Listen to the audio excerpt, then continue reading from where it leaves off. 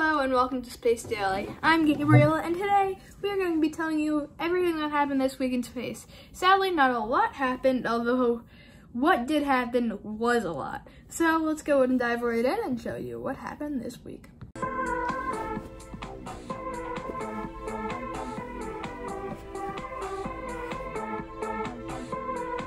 First up was a launch, landing, and explosion of Starship SN10. I did a live stream right over here, you can watch it, and we showed it launch and land. What we didn't show was it exploded shortly afterward. About 8 minutes after launching, it exploded, which surprised a lot of us, and we think it's because there's some people think it's a fuel leak valve, some people think it landed hard. I think it landed hard, and if you watch the replay, which I'll show you in just a couple seconds, very slowly, you can see it bounce when it landed. It was like, wee, boom. And if you watch very closely on some of the views, you can see there were supposed to be 6 tiny little landing legs. I'm telling you, they're about this big, and the whole vehicle is probably massive. So those 6 of those landing legs were supposed to deploy. All 6 of them did deploy. They went like that.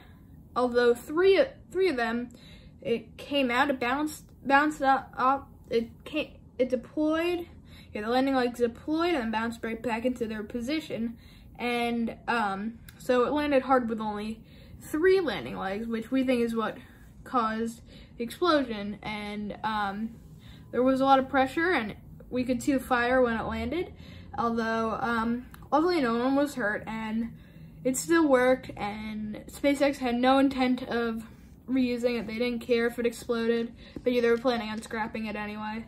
So yeah, let's go ahead and show you the views of the launch, landing, and explosion. 2, 1, ignition.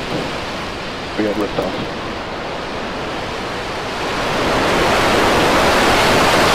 All teams, triage alerts, please.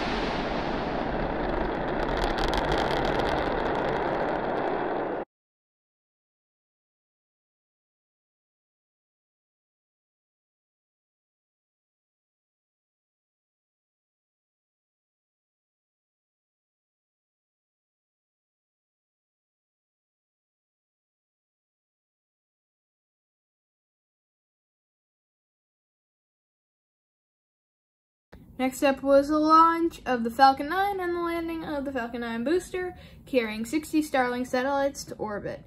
Let's go ahead and show you that to you. 3, 2, 1, 0. Ignition.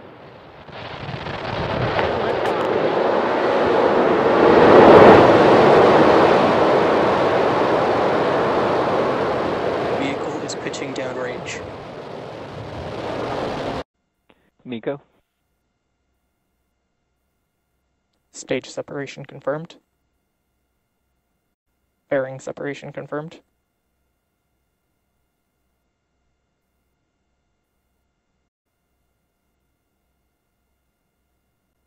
Stage 1, landing leg deploy.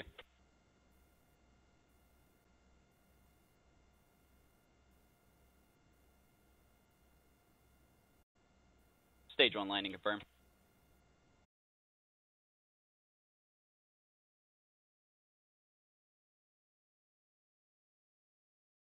So we've got some news for you guys this week. Boeing's next Starliner test flight was delayed because of the SpaceX crew rotation mission rescheduled. The launch companies have convinced the range teams to reassess the Cape Canaveral weather rules. Not too big, although still Good. SpaceX stuck the 75th landing with the Starlink satellites.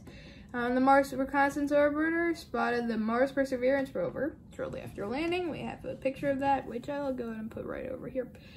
The next Crew Dragon launch is set for April 22nd, and like I said, that caused the Boeing Starliner launch to be pushed back.